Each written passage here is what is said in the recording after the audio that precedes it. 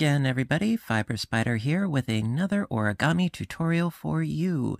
And today we have a rather cute and dapper little fellow.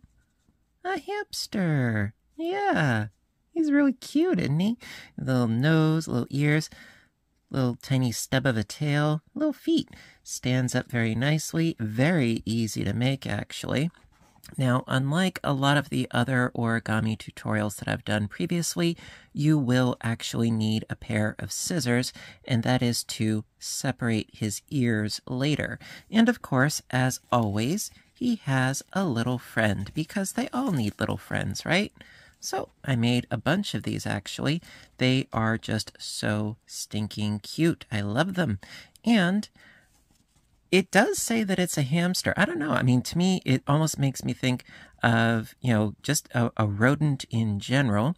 Could be more of a hedgehog or a guinea pig. I don't know, but I think he's adorable. At any rate, without further ado, let's get started. Alrighty, so first things first, we're going to make some preliminary folds with the colored side facing down. Going to start by folding our piece into a triangle.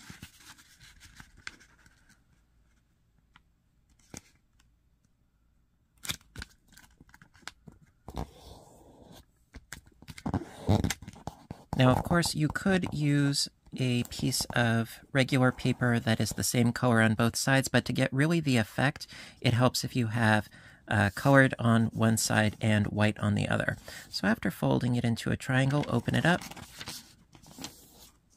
turn it, and do the same thing in the opposite direction.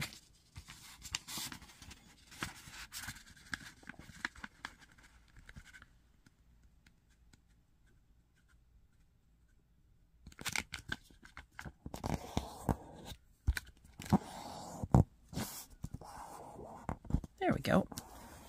Okay, so now we are going to make his muzzle.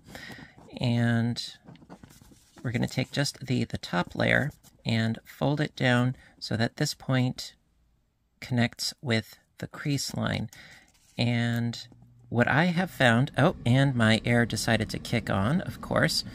What I have found is if you go with what the instructions initially said, it's really folding down just an itty little bit, I would say fold it down so that it is prior to the halfway mark. Not at the halfway mark, but just before the halfway mark. So about there or so, I found works out pretty well.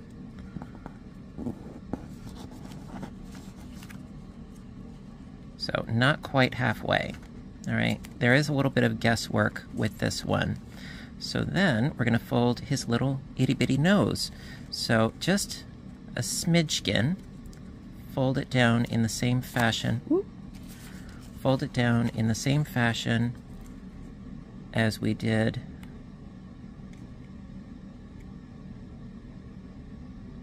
to that center line. Give it a little bit of a crease. And that's going to be his little nose. All right, then we're going to flip it over and we're going to proceed with his legs. Alrighty. All right, so for the legs, again, there is going to be a little bit of sort of guesswork here. It's not exact. So this is the center line, and about here is the halfway mark. So just past the halfway mark, going to fold up. See, this is our center line here. But when I say halfway, I mean halfway between here and here. So beyond that, closer to the crease, about here or so, fold up. And that's going to be his first leg. Now, to try to get the second one to be symmetrical, just by eyeballing it, that could be tricky. So I have a trick, and that is to fold your piece in half like this along that crease that we had already made. fold your piece in half, then flip it over, and then we can use this as a guide for creating our second leg. So following what we've already done, that way we can create a symmetrical mirror image of what we already have. And then when you open up your piece, they are the same. Very, very nice, very convenient that way. And then fold this and flatten it down again.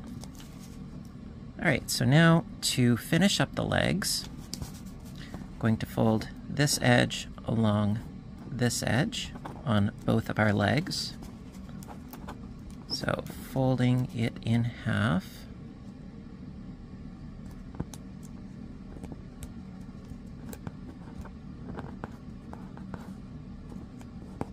Like so, and then do the same thing with your other leg.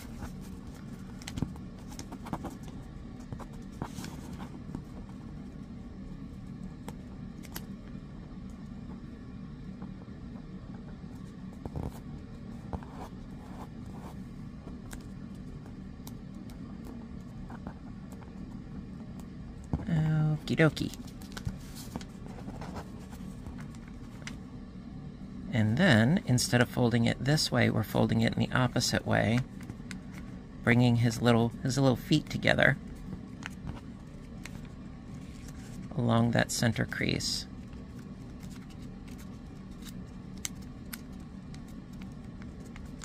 The little button nose, so cute.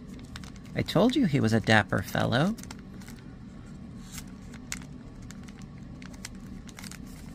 And believe it or not, we are actually pretty darn close to being done already. Now what I like to do is really flatten this out and make our creases nice and firm. Flatten them out.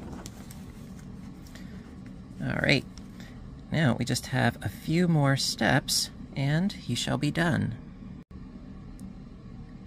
Alright, so now we are going to work on his little derriere. So from this point here to about this point here, we're going to fold this tip down. The angle is really not that crucial, but roughly speaking, using this point as a guide. So give it a good crease, open it up, and then opening the bottom, going to use that crease and squoosh that side, and then pinch that inside and close it so that it's going inside. Okay, now to give him a little bit of a tail, you know, he doesn't necessarily need a tail, but to give him a tail, going to grab this right here, sort of pushing it up,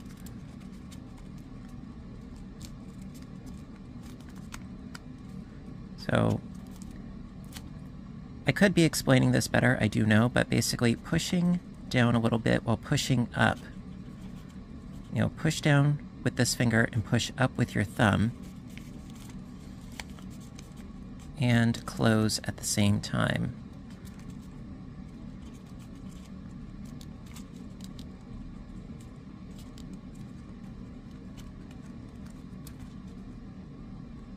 And then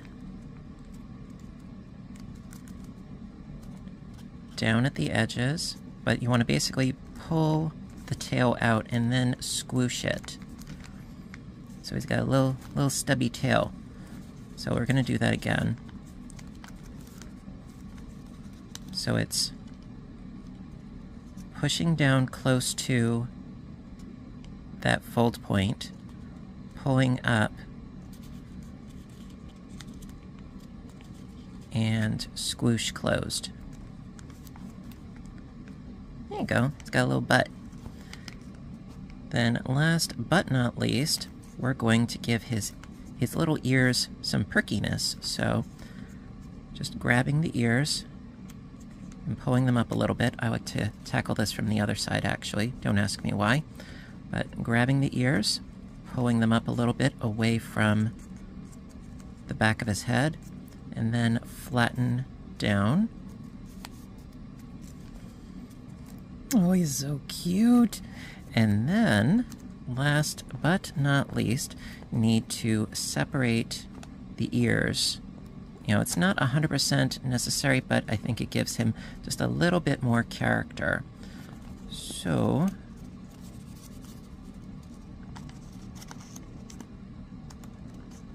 along this crease line here,